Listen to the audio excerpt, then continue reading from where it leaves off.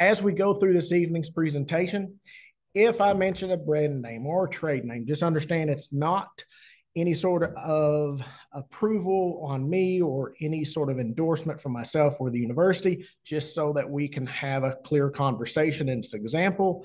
And of course, if we don't mention a similar product, it's not in any way disparagement of those products. So just understand we do not endorse any sort of projects or suppliers or anything of that nature.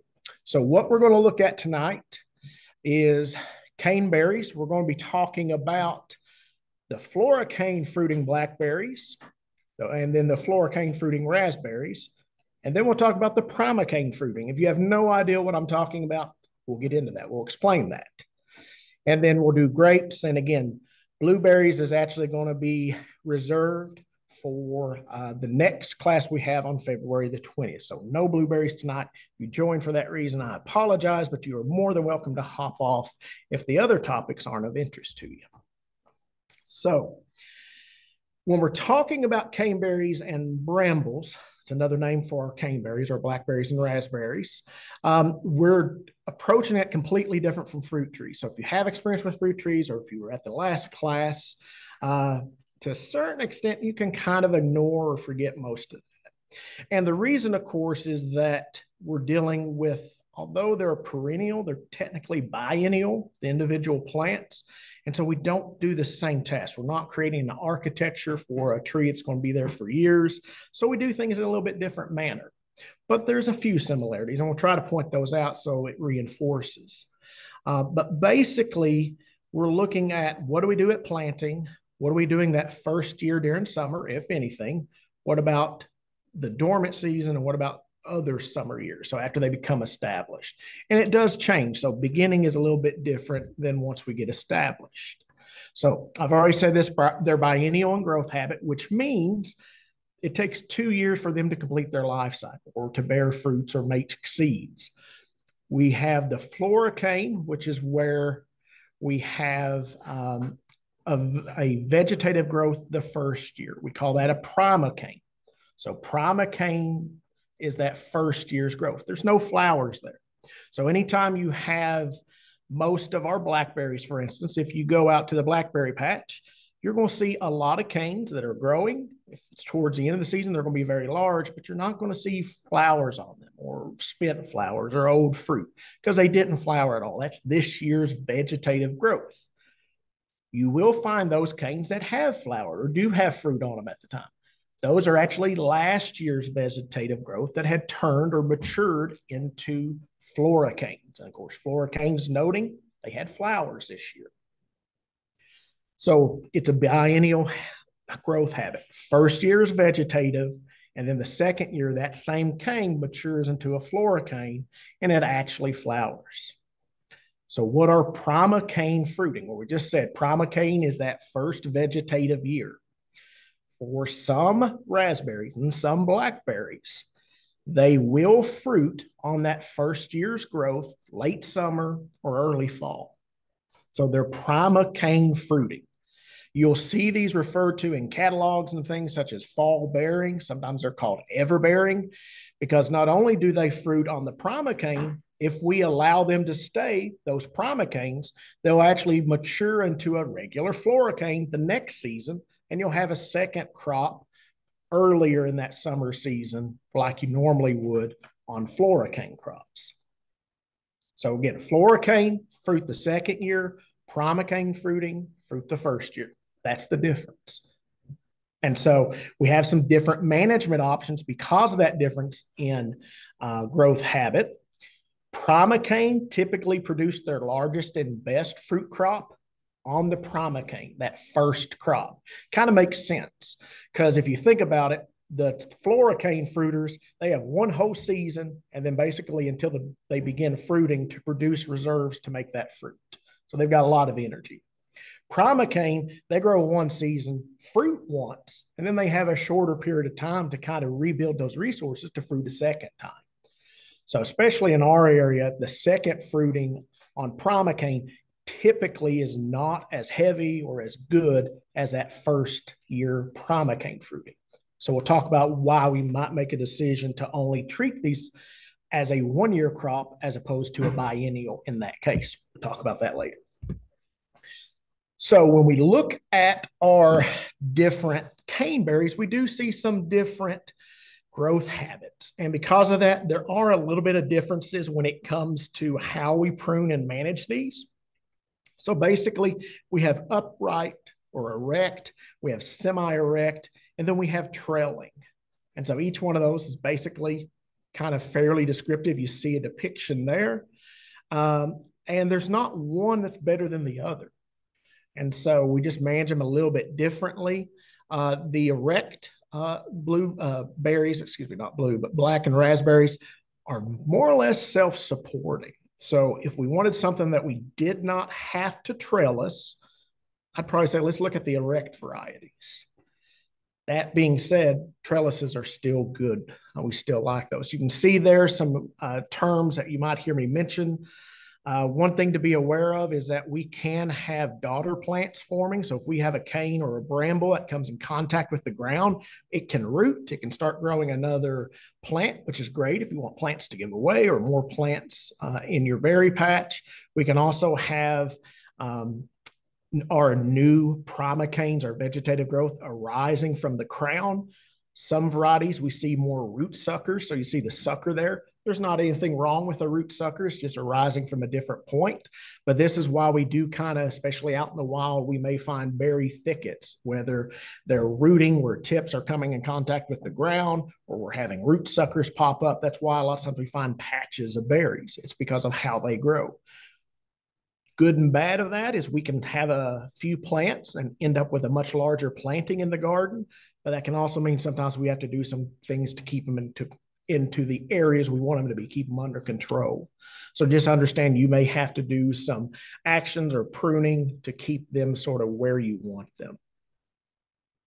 I will say that you will notice that oftentimes the first year growth is not maybe as erect as we might expect for those varieties, just because of everything they've gone through with transplanting and because of how we treat them when we plant them. So don't be surprised if you have some erect berries that look semi-erect or even trailing-ish that first year. Don't be too alarmed. You probably still do have the right variety. It's just that first year we can see a little bit less growth and vigor from them. Said it already, trellises are highly encouraged. It's less critical for our black raspberries, which are generally erect, as well as our erect blackberries. There's no one right form of trellis. So on the right-hand side, those three pictures are depicting what we see most often at a commercial level, often referred to as a V trellis. There's two levels of wire holding them in. There's different ways of doing that. You can just kind of do a T-post where you have two runs of wire, and basically it just kind of corrals the berries in. It makes the harvesting of those berries easier. It gets them more upright so they're not sprawling into your row middles as much. We've got handouts in the back if you want to grab some of the presentation and follow along. We also have what's sometimes referred to as an eye trellis. That's the one on the left. It doesn't have those horizontal crossbars, so it's not so much corralling them in, but we can tie things to those wires, to those horizontal portions. There's nothing that says we can't start with one and convert to the other. So basically, you've got set post and then wires running. So you might start with an eye and then decide you need something more controlling for your patch, or the eye might work for you. So again, there's not a right or wrong, but there's a lot of options. And if you start digging deeper, there's even more complex examples than these, but these work pretty well and can adapt pretty easy in the home garden. Certainly, if you've got a French row that you want to grow things on or something like that, that's sometimes taking advantage of infrastructure you already have. So at planting, when we get our berries in, most of the time we've got to stick with spaghetti at the end. Basically, it's that plant with roots. Typically, they've already been pruned back some, just so they're more of a moderate size for shipping. What we actually want to do is go ahead and cut that back to a couple or three buds and have a very short plant that we're planting, because we don't want to basically have a plant try to do floral production. We want it to go into vegetative growth. And so that's why we go ahead and cut these back. And so don't be afraid to cut this back, kind of like with planting the fruit trees, where I encourage folks when you get them, go ahead and cut them back severely, because we want to get things started off on the right foot. I don't want to see a plant this small, this disturbed by being dug and shipped, trying to fruit this year. That's going to set you up for a weaker plant, more likely to see disease problems, which as a rule, our berries don't have a tremendous number of diseases. There are some out there, but I like a plant that's going to have the best chance, and that means pruning these back so we get that growth going vegetatively that first year for sure. Sometimes people inherit berries in the garden. And so you may have the question, well, is this a blackberry or a black raspberry? If you put them side by side, I can probably tell you reliably which plant is which. If you have them separate, I don't know, because there's always that variation in plants. But how I can tell pretty quick and easy is looking at the fruit. So if you've seen them fruit, when you have raspberries, you basically have what I like to think of as a thimble. That fruit is going to have a hollow portion in the middle. And what it is, what you see depicted there, the receptacle tissue, and other fruits have receptacle tissue too. This is not only to our berries, but on raspberries, that stays attached to the plant. So that's why when you harvest, in this instance there on the left, a red raspberry, you pull that fruit off, you end up with the receptacle attached to that cane and the berry without it. And so it has that hollow place in it. So even if that were black, if it's hollow, like we see in the second picture of a black raspberry, we know that's a raspberry. It is not a blackberry, because the blackberry on the right, we don't leave that behind on the plant. It's not hollow. When we pick it, it is inside of the blackberry. So it's a small difference, but it's an easy difference to tell them apart. So if you're not sure, take a look at this, send me some pictures, and I can help you figure it out if you need to. But sometimes that's a useful bit of knowledge if you're not sure what you have. Of course, you might just be worried how they taste and don't care what you call them. And I think that's okay. So we have planted it, we pruned it back, and now we're in our first summer for these berries. So we are talking about flora cane varieties, and we are talking about right now our semi-erect or erect blackberries, more upright growth. What we're going to do is we're going to tip the canes when they're 8 to 12 inches above the top trellis wire.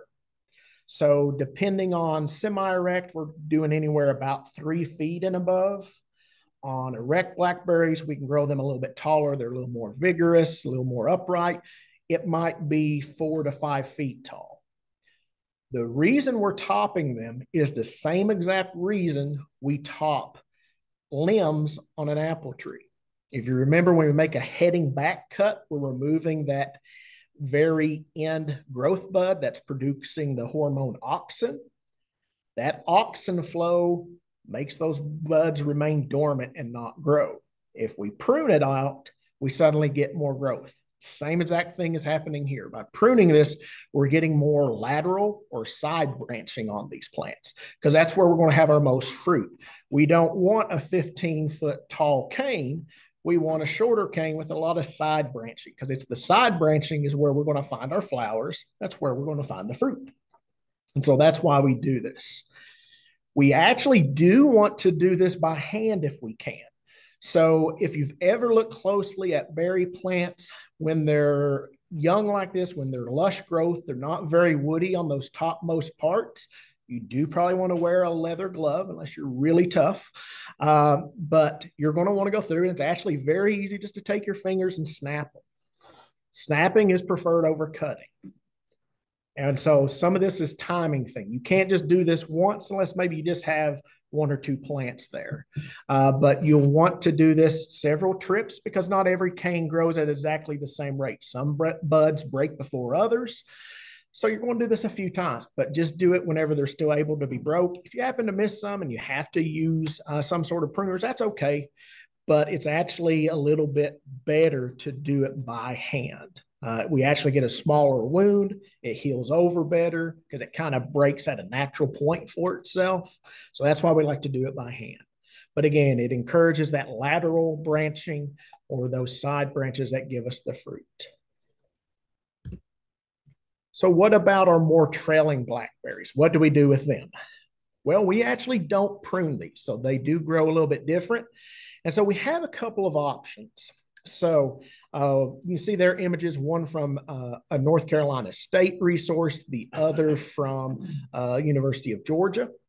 And they're both depicting kind of a little bit different way to do it. And they're both correct. There's not a right or wrong. So the top one is where we don't prune anything. We just kind of weave those canes among our horizontal wires. So up and down, up and down. The other option is we just don't do anything at all. And then we do what we see in the bottom during the dormant season. So we come back and tie those up into a fan pattern because you're going to have some that are longer, some that are shorter. So you'll kind of get a little bit of natural spacing like that. And you can see there, you actually have 3 wires horizontally in that case instead of just 2. Either way can work. There's not a right or wrong to it.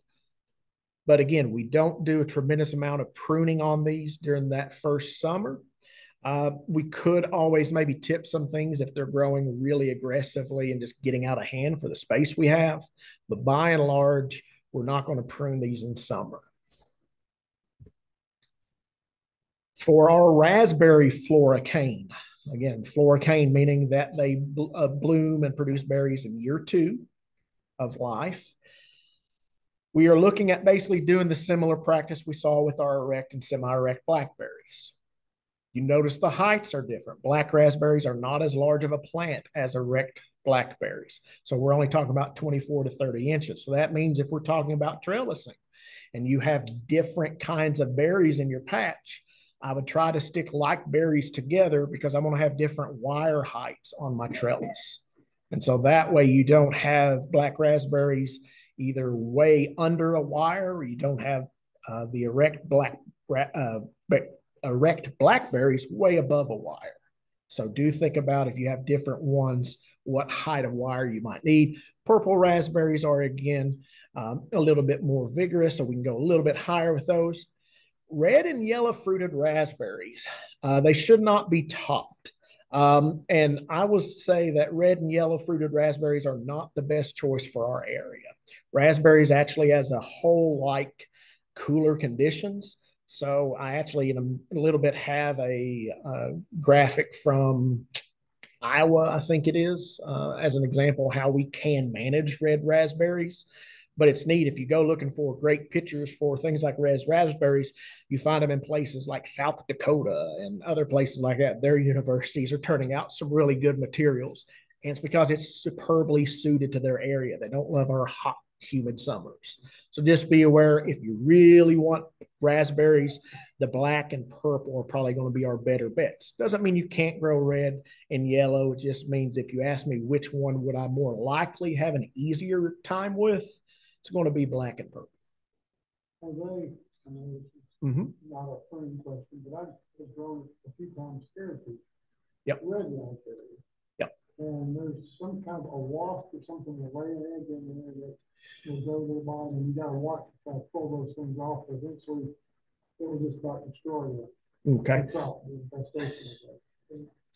The thing that pops to my mind with berries, so there was a question about some insect pests that he had seen on some red raspberries, heritage raspberries he had grown. There's the spotted wing Drosophila that can attack any of our fruit. That's the one thing that pops in my mind. I'm not sure if that's what you're talking about.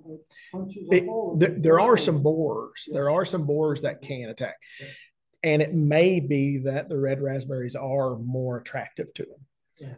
That is okay. Okay. You got to break that thing off, which is stopping it from showing up. Yeah. Otherwise, it's just yeah.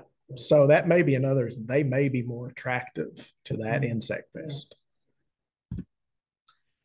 So when we're doing our summer tipping, so for our blackberries, for the purple and black raspberries, we would like to do this when it's not wet and when it's not expected to rain, or we're not expected to have real heavy dews, because we do have open wounds, and we do want to be aware that when we have wet conditions, cane blight in particular can be easily spread through those open wounds in wet conditions. So if we have the option and we can pay a little bit of attention to the forecast, or if we're irrigating anything, take advantage of dry conditions to do that tipping. Now, again, it's not where it's a one and done. So there might be some scenarios where sometimes you have great window for tipping in regards to moisture and other times you don't. Just do the best you can and be aware of it. And also be on the lookout. If you do it during unfavorable conditions and you start seeing the disease, then that might be a time to think about removing some of those canes so it doesn't spread. So what about subsequent summer pruning? Basically, for our primocane fruiters, we do exactly what we did the first year. For the floricanes, about the only thing we would do differently is if we have canes that are already fruited, we're going to remove those. So we can actually, some of our earlier varieties that fruit earlier in the season, we can go ahead and remove those even though we're in the growing period. One of the reasons we want to do that is they are older. They might be 18 months old at that point or something like that, or 19 months. Older materials typically have higher levels of disease. It could be carrying insects. So by removing those early in the cycle, we can actually sometimes short circuit disease spread. So it's not a bad idea to look at removing those soon after harvest. Because again, with floricanes, that cane is 2 years old. It's fruited and that's it. It's done. It's just going to die. So there's nothing wrong with removing it once it's no longer useful for us in production. Dormant pruning. So basically this time of year, and certainly this week is a nice week to be doing some pruning. When we're looking at our erect and semi-erect blackberries, if we haven't removed those dead floricanes during the growing season in the past time, go ahead and do it in the dormant season because we need to get those out of there. They're not helping anything. They'll just be a source potentially for diseases and even insects to live on. What we want to do, and remember, we had tipped these in summer when they reached the height we wanted. Now we're going to go back and we are going to reduce or prune the side branches that grow. So you can see there, we have plants that we tipped. We have a lot of side branching, nice long growth.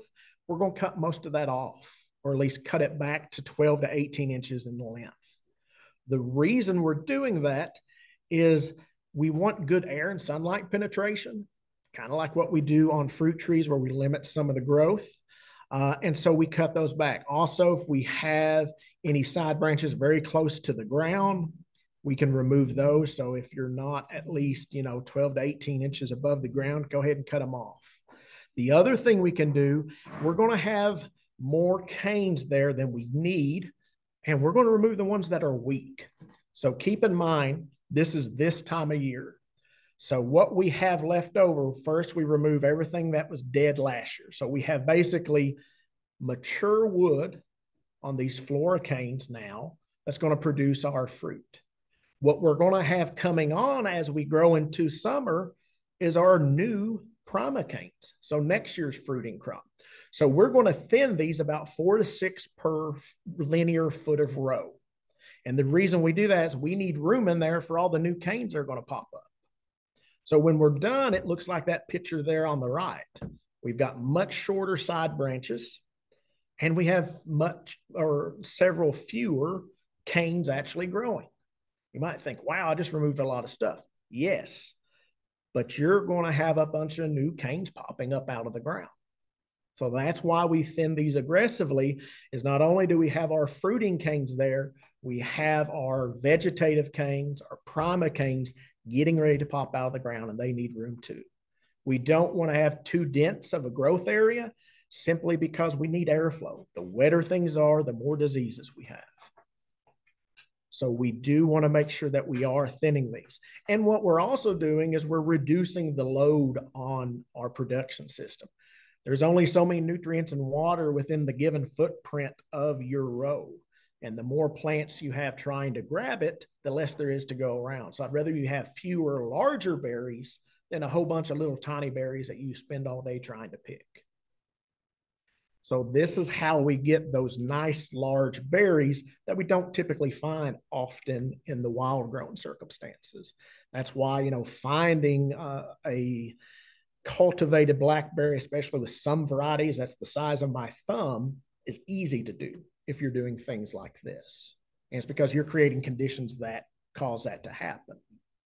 So doing these steps is going to give us a better harvest from a quality standpoint.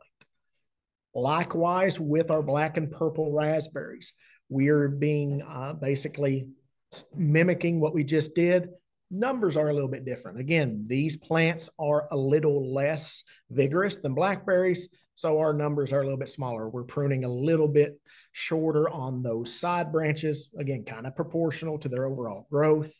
And then again, we're thinning. And the same exact reason. So for floricane varieties, we're actually looking at very similar practices. We don't make a lot of changes.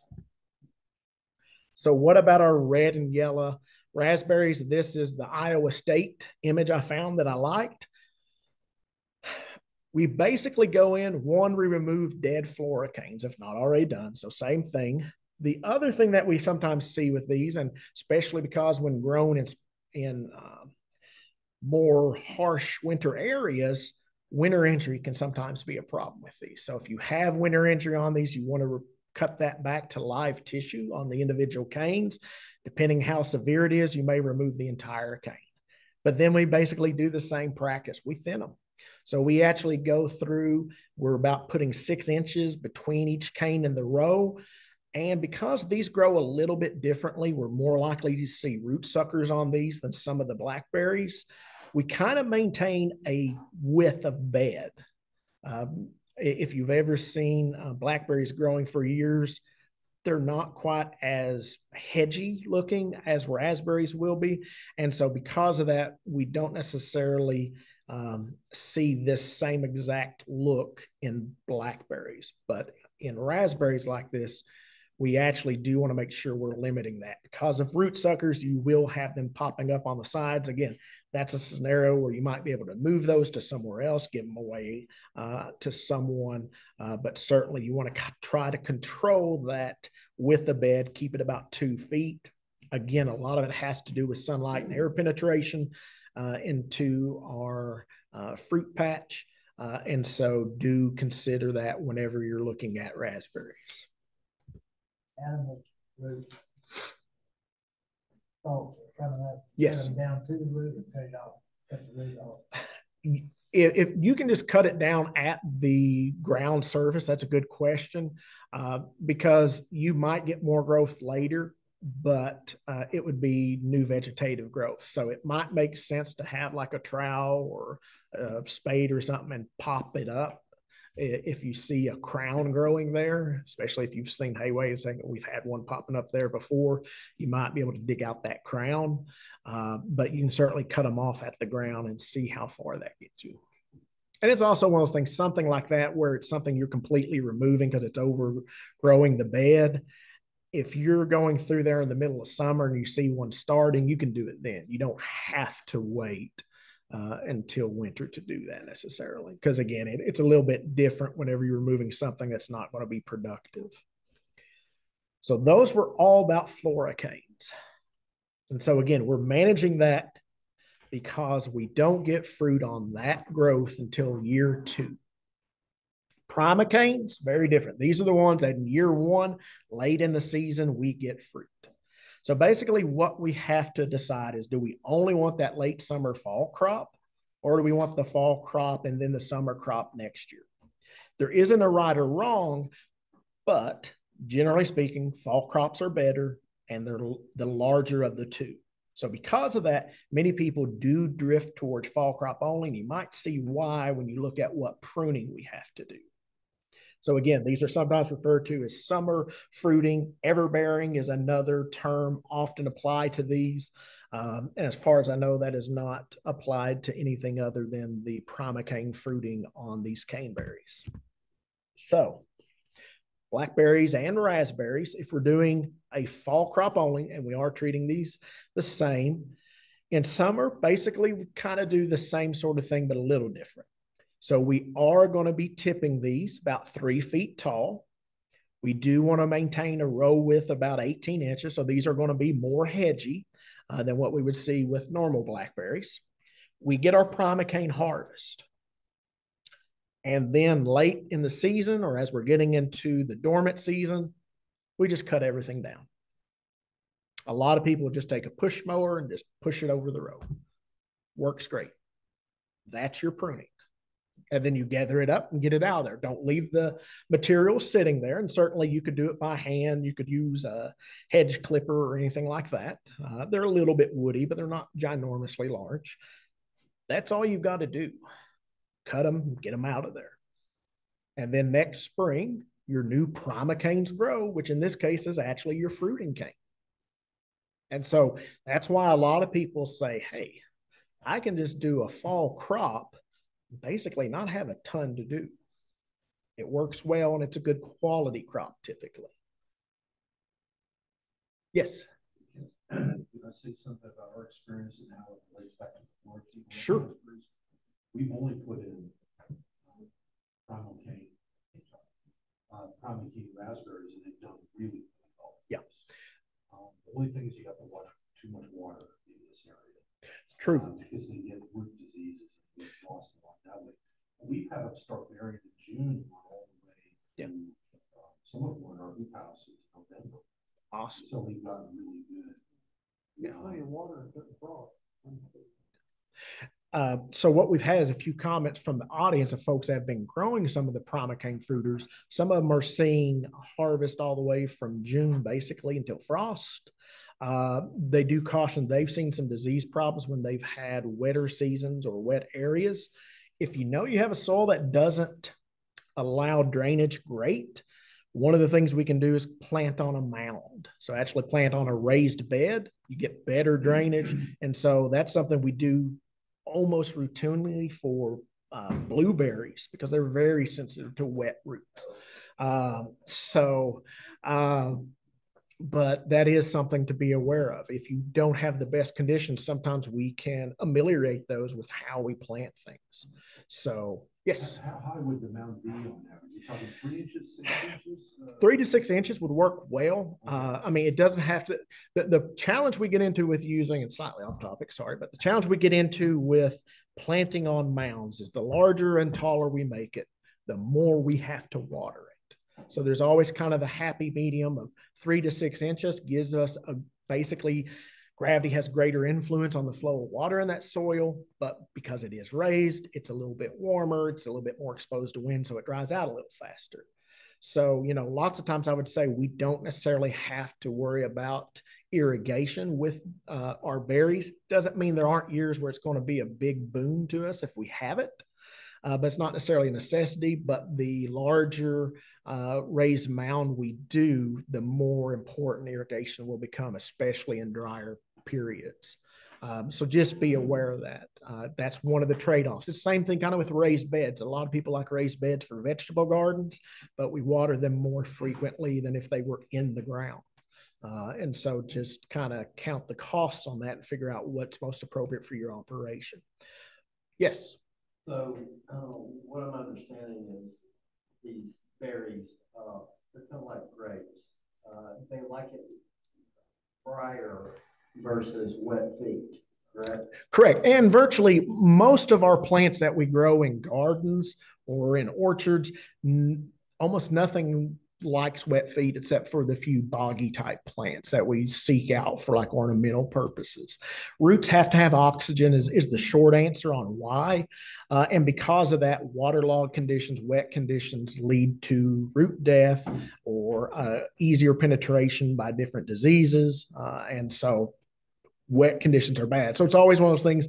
If you're looking at planting something, if you have an area that stays wet for several days, you know, the ground is squishy and soggy after a good rain, that's probably not the best area to be planting most things. If you look closely, what you think is grass might not actually be grass. It may be some different sorts of weeds, some of which look grassy, but they're not your fescue. It's not your typical grass species there because they can't handle wet conditions even. So it's interesting that we can have little microclimates even in our yard and garden that may make something better or worse for that location. So what if we did want to get that second crop, if we did want to look at having year 2 harvest on primocanes? Well, again, we start out, we do that soft summer tip about 3 feet tall. We get our fall harvest or late summer, however you want to reference it. And then what we do is we go in during the dormant period and remove the dead portions that fruited last year. So the top of that primocane fruited, that top part's going to die. So you go in, prune it out. The other thing you can do is remove, again, weak canes. So we're thinning our canes again, just like we did on flora cane. And then that next summer, we have that summer crop. And again, we can remove those early as soon as they're done fruiting to save work later and to remove any disease potential. So basically, the only added step for a double crop on primocane is we go in and cut off the tips after we get our first harvest. That's about the only added step versus a flora cane. Otherwise, we're virtually doing the same thing as we do with the flora cane varieties. So again, it's not that we can't do a second crop, but certainly a lot of people like the ease of a single crop, and particularly when we have folks in our area that are growing them and are getting the long harvest window, especially if you start looking at different varieties. So you don't plant only a single variety of these primocane fruiter. There are some that are earlier, some that are later, and that's a very good way to extend your harvest season is to plant different maturity varieties, whether we're talking about vegetables or fruits. By having things that come to fruit earlier, middle, and late, we are extending that season. And so that can be a great way to get that longer harvest period too. Now, I know that's drinking from a fire hose, but one, I think there's good resources when you get that list, and there'll be a link at the end that you'll see for those here in person. Next, we're going to jump to grapes. So here's our second fire hose of the evening. Grapes are one that I'm personally less familiar with. And part of it is a lot of my exposure to grapes at a professional level has been more associated with some wine grapes. And basically, that's a lot more complicated than what we do in our backyards. And that's a good thing. So I think this is going to be as straightforward as possible. You may still have questions, and you all know, reach out to me with questions. Look at the resources. I think I found some really good resources with some great pictures that really helped me better understand it. And I hope you all walk away feeling better about it too. I'm going to try to get these terms correct. And I say that because we have some terms that we see from other pruning tasks or other pruning species. So we have things such as a trunk, and that's our main upright structure of the grapevine. We have a cane, that is a green summer shoot that hardens off into a woody brown 1-year-old cane. We have a cordon. These are the permanent extension of the grapevine's trunk horizontally. You can kind of think of these as branches if we're thinking analogous to a tree.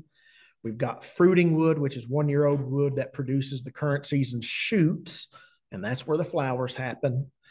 And then renewal spurs and spurs, again, kind of very similar to what we think of as spurs on a fruit tree, in that they're short little branches, for an analogy, or a cane, you could even say, that allow us to have shoots and then fruit clusters.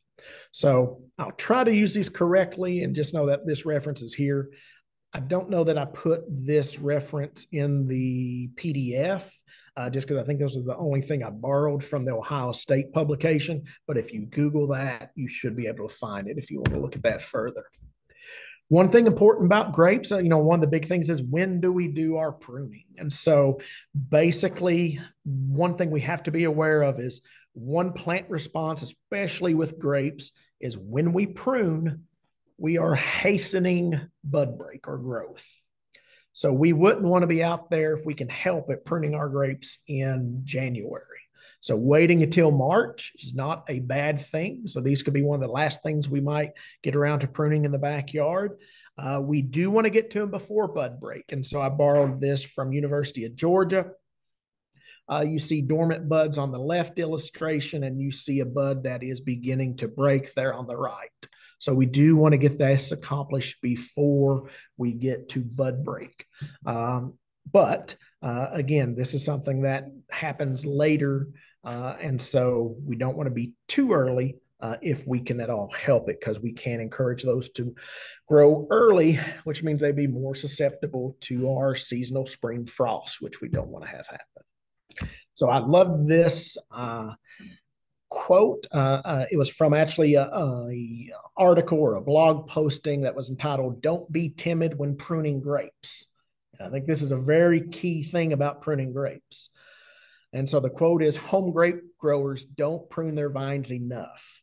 When gardeners prune, they should remove the majority of wood produced the previous season until about 90% is pruned off." That's pretty darn remarkable. I don't know many other plants that we prune 90% off routinely.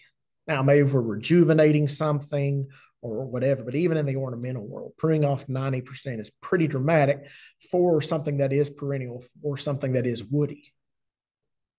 So the question is, why or how do we get away with this? And our master gardeners that are online, I know there's a few, I'd expect them to get this question right. It all goes back to, where does fruiting occur on this plant? Hopefully it's intuitive for some of you that've been through like master gardeners and had botany, that if you're cutting off 90% of growth, it wasn't on last year's growth that we have the flower buds. Because like on most fruit trees, for instance, all the ones I'm familiar with that come to my mind right now, I'm probably forgetting the exception. Somebody might know it in the comment section, but they fruit on last year's wood. So when they're actually forming fruit this year and filling that fruit, they're also forming the fruit buds for next year. That's how we get biennial bearing on apple trees, where we have a ginormous fruit load this year. So it's sending all its resources to the fruit and the seeds and just a little bit to the flowers. And the next year you have barely any fruit. Well, because you have no fruit being filled, now you have a ton of flowers being produced that year. And so the subsequent year, we have a giant fruit load again. And it's a self-repeating biennial cycle of boom and bust, essentially. You don't get that with grapes because they don't grow flowers off of last year's wood. It's the new shoots that grow. And so it's the current year's growth. So this is more akin to some of our ornamental plants. If you have hydrangeas, especially if you have different kinds of hydrangea, you know, it's important to remember which one's fruit on new wood or the current season growth and which one's fruit on last year's growth. Because if you get it wrong, you can cut off this year's flowers. It might be a problem if your wife really likes the hydrangeas. So we want to make sure we. So the hydrangeas, hydrangeas are complicated because we have multiple species of hydrangeas. Some of them are flowering on new growth. So it's growth that doesn't exist this time of year on the bush. So if we go out there and hack it to the ground, if we wanted to, we could still get flowers this year because it's coming off the new growth. It may be delayed if we remove all the growth, but we can get new flowers. Other hydrangeas, they formed those flower buds last fall. So if they make it through winter without being killed, if we go in there and cut them off now, we cut off the flowers for this year. And it's all about, where are those flower buds? Is it on current season's growth, or why are they formed last year? And the reason we can cut these so severely and should cut these so severely is because it's the new growth that has the flower buds. And so that's why this is so dramatic, especially in the fruit world to me, is we don't have this on a lot of other things. That's because other fruits are setting fruits on last year's wood. So that's why the difference. So when we do a really good job, we can get some things like this happening. So this is a nice, well-spaced, well-pruned grape. And I think this is perfectly achievable for the backyard. And we'll talk about how we get there. This one is a cordon train. It happens to be a Merlot, which is a wine grape, but it doesn't matter.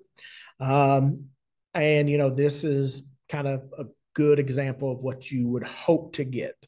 And your new growth that you're going to get there, that you see it's green, that's where you're also going to start getting your fruit clusters. That's where flowers happen. So that's why we can trim like this. The woodier portions that are very dark, larger, and woody, they don't make flowers. They make shoots that you see there, but it's on the shoots that we get the flowers. And so that's why we prune grapes the way we do. And so it's just important to understand this is a little bit different than some of our other fruits. So the big thing about pruning grapes is there's basically two methods to it. There's more than two methods to it if we want to be technical. We're not going to get technical. We're going to be straightforward. So we're going to look at cane pruning and spur pruning. They're not that different, really. And in fact, we can convert from one to the other if the need arises. We typically do see cane pruning more for our American varieties like Concords and others.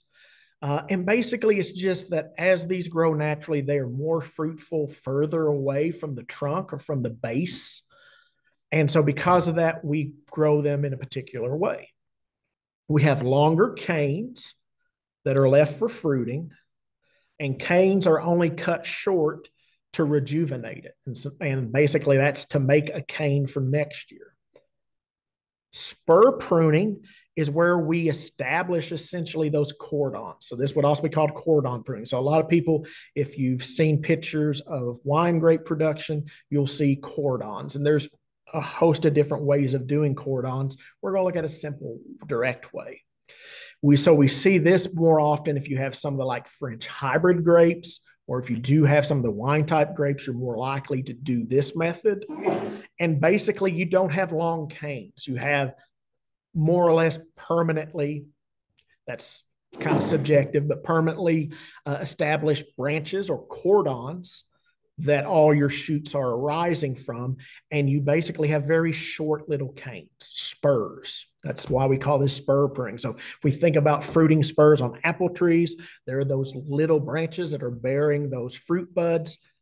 Basically the same idea. These spurs grow the shoots and the shoots have the fruit buds. So not totally dissimilar, some basic similarities with some of our other pruning, but also different. So what do we do at planting? If we've got a new planting of a grape, basically, and even this, you can find differences of suggestions. But most often you'll see recommended that you basically cut that grape back to just a single shoot with about 3 buds on it. So kind of similar to what we do with our brambles where we want good vegetative growth. That's what we're establishing by doing this.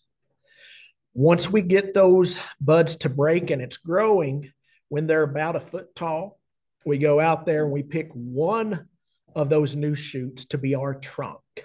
And so what that means is we're going to actually tie it to a stake loosely, kind of at the bottom and at the top.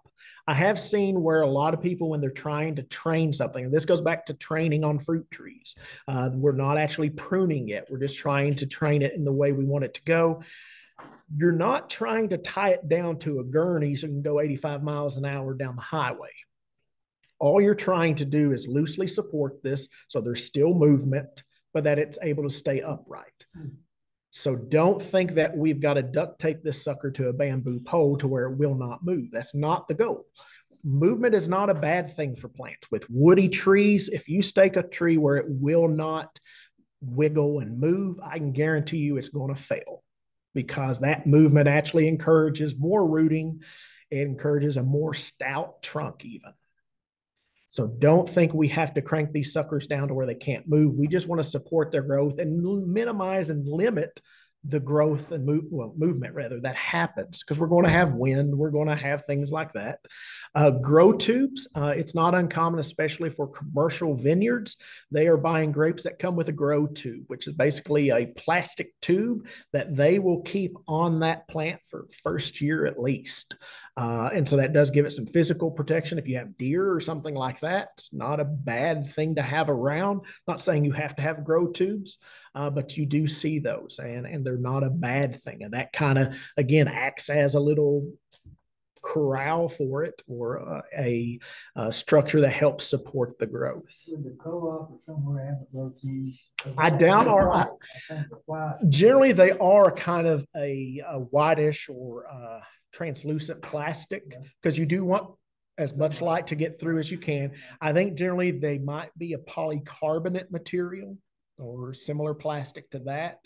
I don't know that you could find those locally at any of our garden centers. I've seen where, a vineyard is being planted like at a commercial scale, and they come in on some of the vines. So it may be when you buy it, you have the option to get that. The internet, we can find everything. So certainly if you started looking grow tubes for grapes, you could probably find one. I have a question. Okay. We've talked about my grapevine, which is old. Yep. 50 to 75 years old. It's growing on a chicken house. I built a trellis. Yep. So that they would hang down. I didn't put wire up the post across the top. Would it be okay to go ahead and take a cutting off of the grape now and root it? I think so. We got a question. He's got a long, old, established grapevine. He's thinking about taking some cuttings and rooting them. Grapes actually do root well from cuttings. I do think dormant cuttings are how we do that with grapes. I'd have to look up to be certain, just because I don't trust my memory anymore.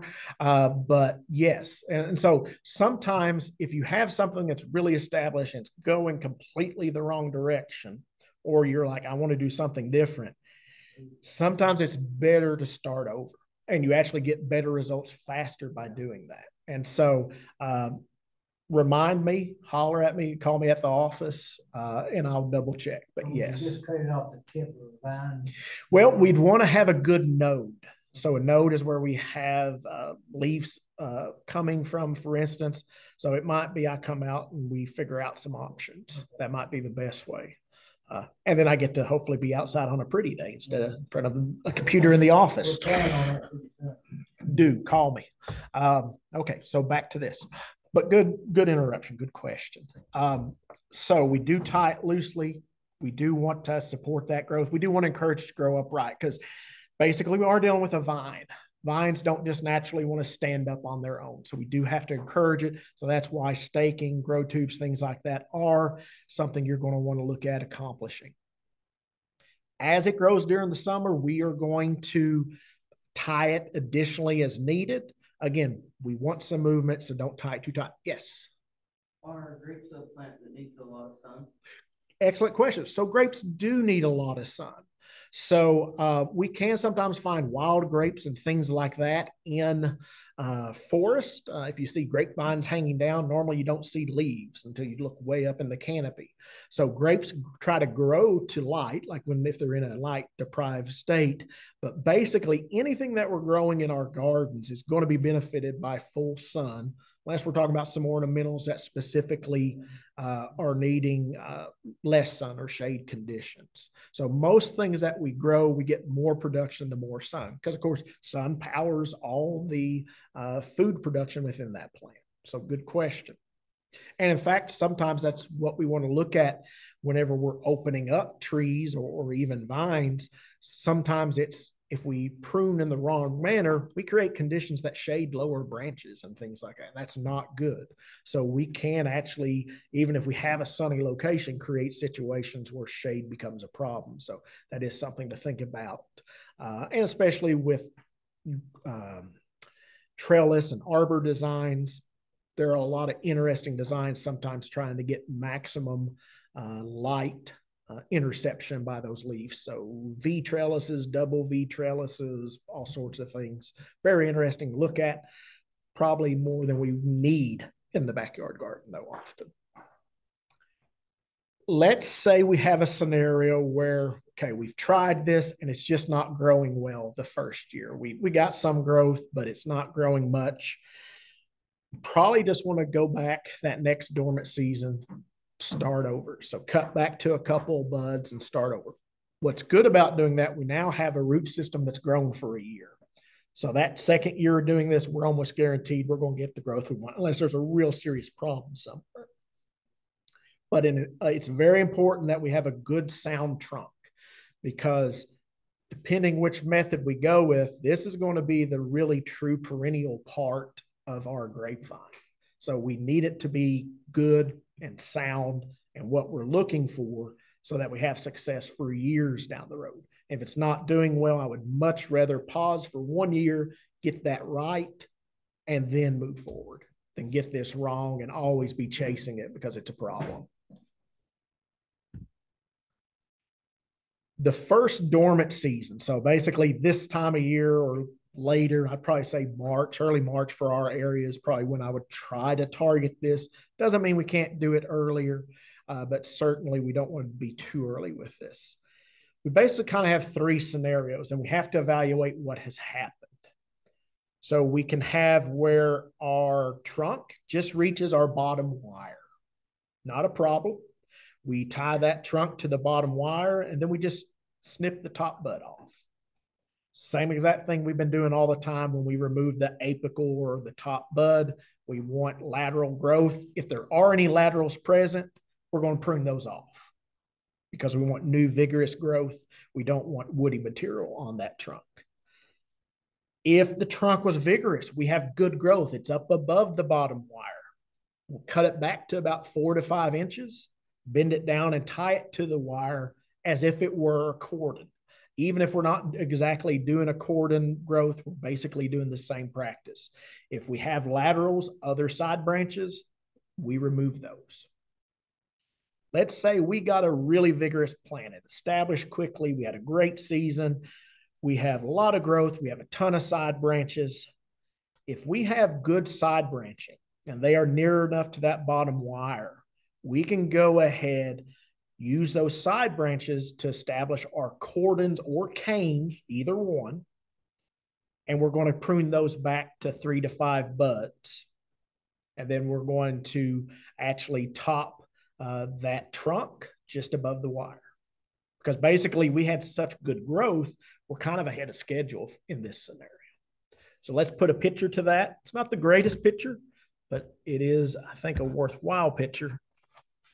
Is this. So those are those scenarios. You kind of have less growth, but you've reached your wire. You have more growth. So you have enough to start training it along that wire horizontally, or you have a lot of growth.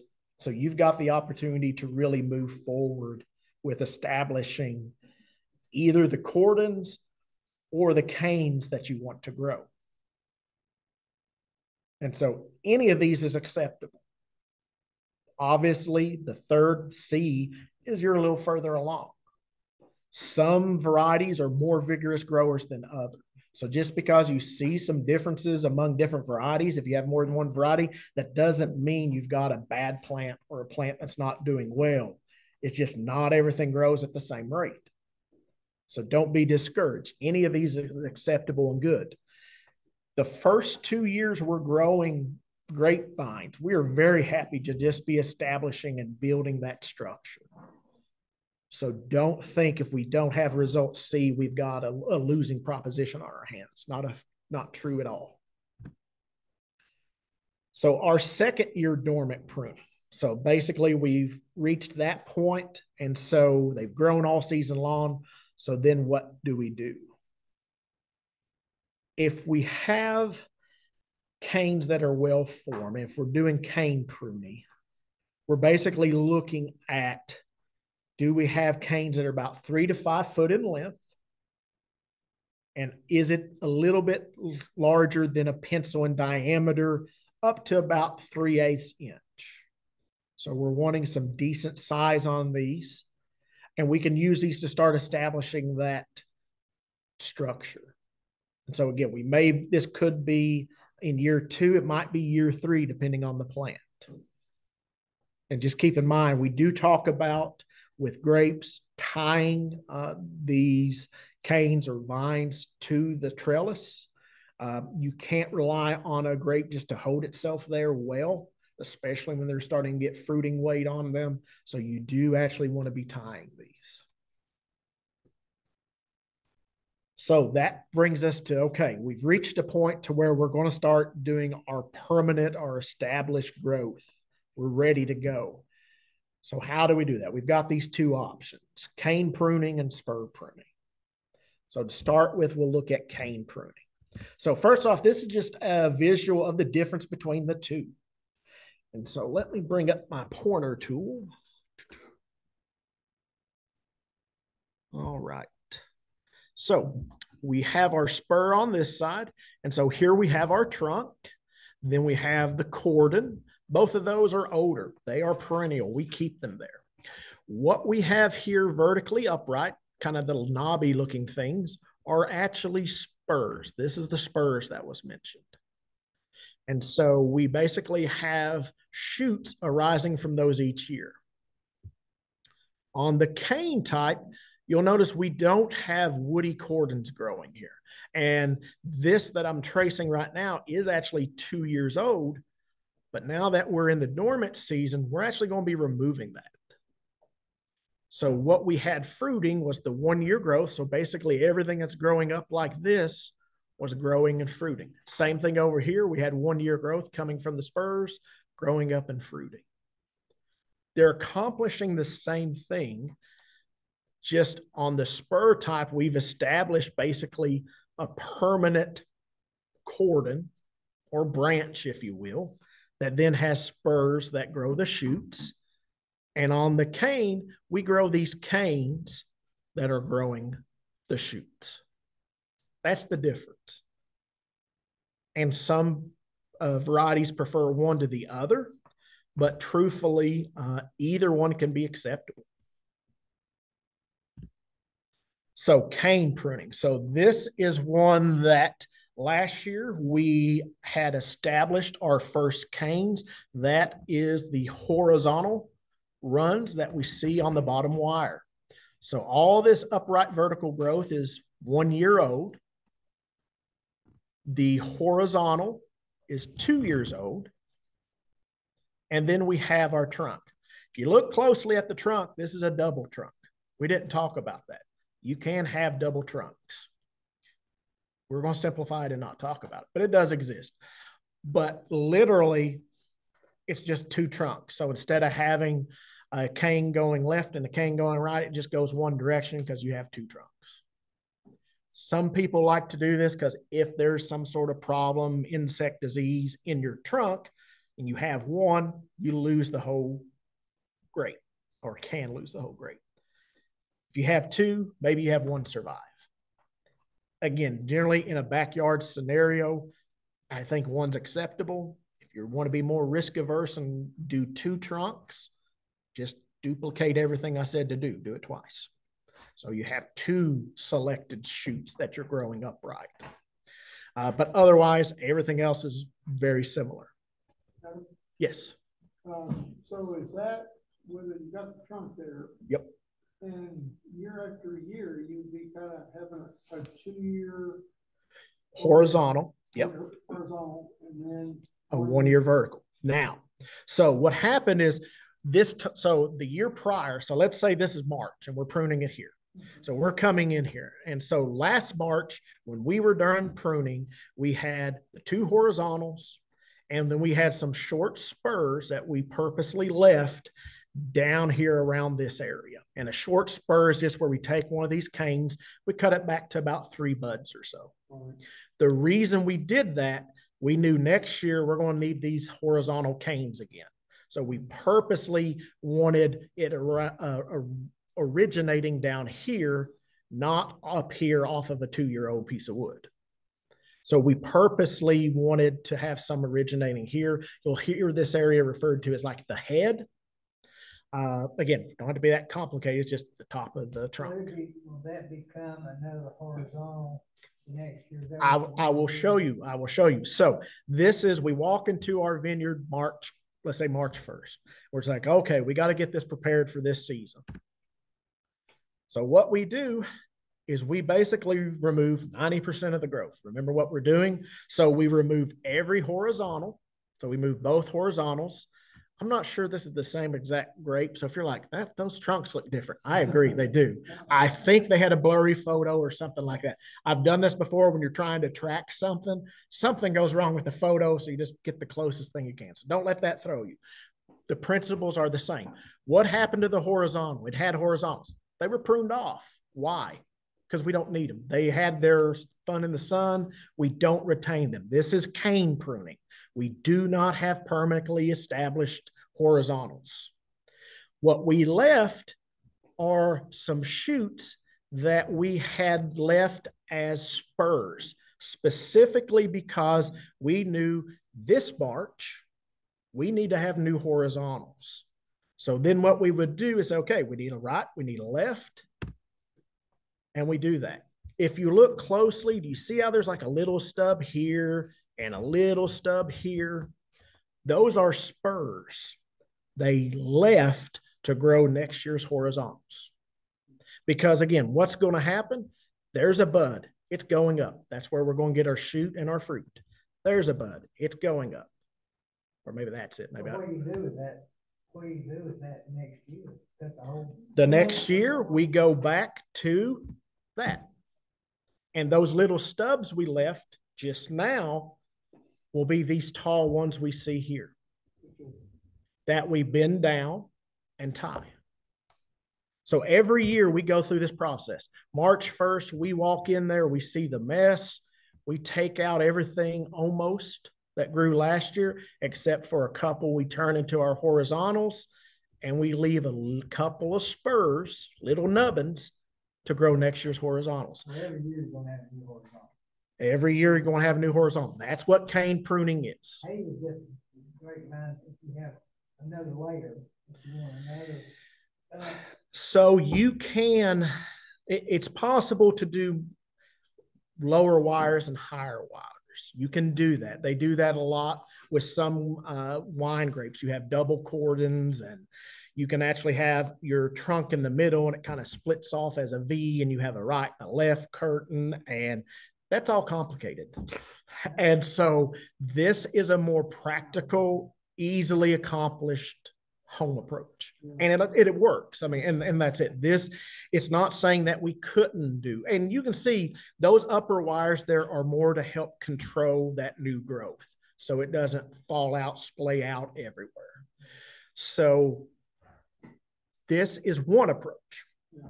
And especially for things like Concord, this is probably the better approach for them. Yeah, and my Concord look more like the example of the spur. So I've got a Concord I'm trying to turn French, and it needs to restart or something. Okay. So basically we had a comment that they have a Concord that looks like spur type, and I'm telling them you should do it cane. We'll actually have an example here in a second where they're rejuvenating a spur type by making it a cane type. It'll make sense when you see pictures, I promise. Okay. So what about the other one? Okay. The big difference, it has permanently established horizontal cordons. That's the difference. What we do is, so all this wood here that we see more or less upright, last year's growth. Our horizontal, our trunk, we know it's older. It's woody. It's got that shaggy bark look to it. Obvious. We know it's older. So what we do, we prune back our spurs. Our spurs are perennial. They're going to stay there. We don't cut them off. We cut them back to 3 to 5 buds maybe every year. So every year we're going to have new growth coming up here because that's right here. And actually there's one there and there's one there. There's one here. There's one here. There's one here. Every year we're going to have those coming back because remember earlier, the very first compare and contrast picture between the two, that spur type on the right had really big, gnarly looking triangles on its cordon. Those were spurs that had been there for years because every year they stay there. Now we can have a problem. And that kind of goes back to the question we had about, well, what if we've been going the wrong direction or if we want to change directions? But you can see the basic principle is you remove almost everything because we have our permanently established horizontals and we're just cutting it back to a few buds and that's it. So it's really not, to me, spur is super easy because it basically anything new you cut off almost completely. And then that's it. You don't have to tie a new thing down. You don't have to do stuff like that. But that's not to say that spur is better. It's just different. Again, here's that comparison. So I should have flipped slides. Here we have these gnarly old spurs that have been established for multiple seasons. But yet you still see we've got good new growth going up. You will note here, we've got a blank spot. We didn't get growth last year from that spur. Maybe disease, maybe a physical wound. Something happened. If it's one on there, we're not worried about it. If half of those are gone, we've got a problem because now we've lost half of our new growth, which means we don't have flowers produced. So that's where we can actually do some remediation. So can we, and this is that example I was talking about. So let's say you've got something that looks like it has established cordon and you say, uh-oh, I want to do this as a cane. How do I convert it? How do I go back? So the blue arrow is saying this is going to be our new cane for cane pruning, even though we have a cordon there. In this specific example, you can see from this point to this point, we have absolutely no fruiting growth on there. So we are wasting our time. We're wasting space and time and everything else on that plant. So we need to rejuvenate it. So to do that, we basically just go back to what we did to start in the first place. You create a cane, you establish it. Doggone, did I not put that one in there? I didn't. Okay, so basically, and I can't believe I left that picture out. I'll have to fix that whenever I go to put the slides out to everybody because it's dramatic, but it's great.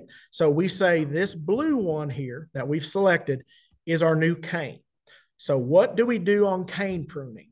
We cut everything off but our new cane. So what we would literally do is we would leave a couple of small spurs here to create next year's new canes, new horizontals. Everything else comes off, including this horizontal here, because it's basically half dead to us. It's not working. We then bring that blue one down and tie it. And then next year, we've got the choice. Is that now our new permanent established cordon? Or do we keep doing cane pruning where we would bring down the next cane next year and tie it down? So if we're trying to rejuvenate this cordon and make a new one, well, then we just treat it like a spur pruning. And we cut back to short spurs and we leave the horizontal alone. If we decided, no, I went the wrong direction, I turned this into a spur pruning, but I really want a cane pruned grape, well, then we just treat it like a cane pruning grape.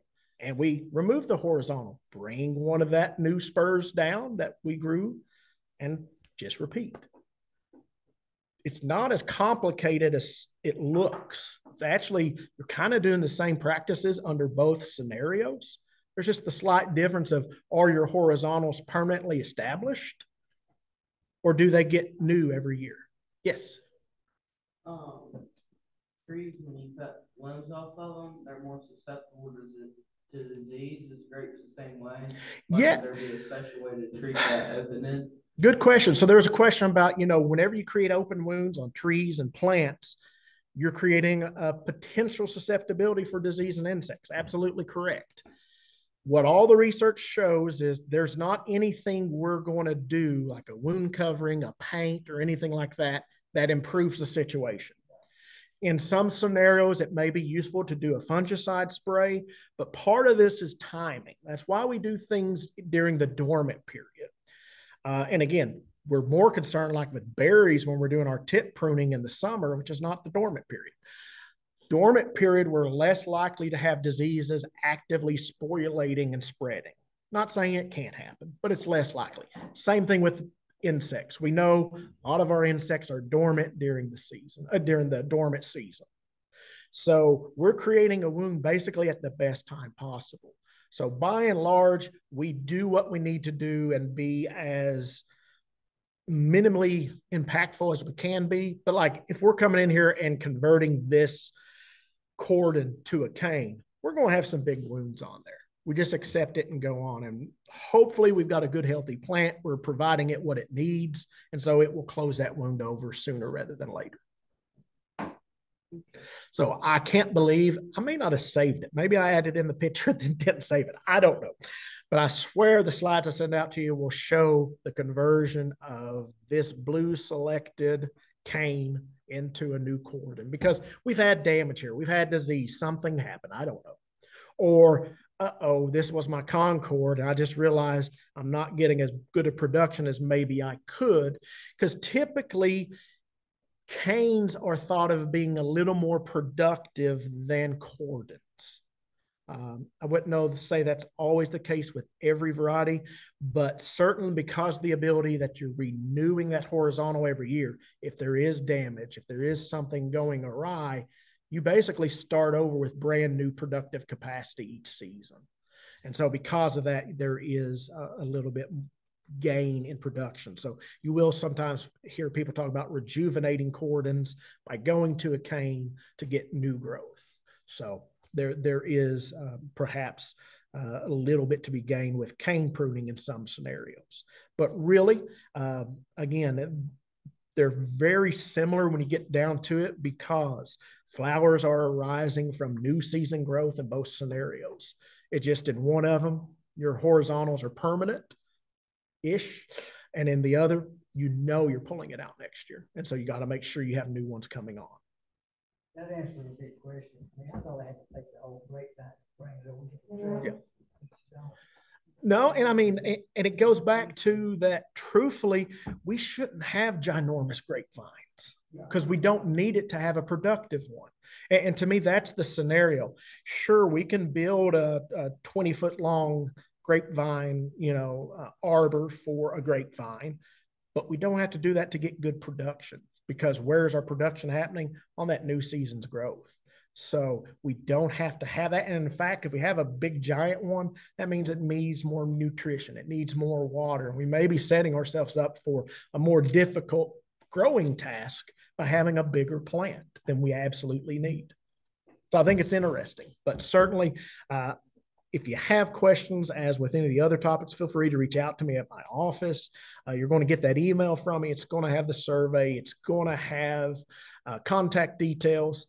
Same thing as with fruit trees. I'm happy to come out and help you get started. No, I will not prune your grapevines, but I will come out and help you get started. Happy to do that. There's always, how do we go from the pictures or the class to the garden? There's always that translation. I firmly believe if you take 20 trained people that know what they're doing and throw them at the same tree or vine, you'll have 20 different examples, and they're probably all correct. It's not an exact science. So just understand, especially, with plants, they're going to grow back, kind of like a haircut. As long as you've got hair, it'll probably grow back, and you can always fix it later. So don't be too intimidated by it. Feel free to reach out if you need further help. So with that, I will pause for questions.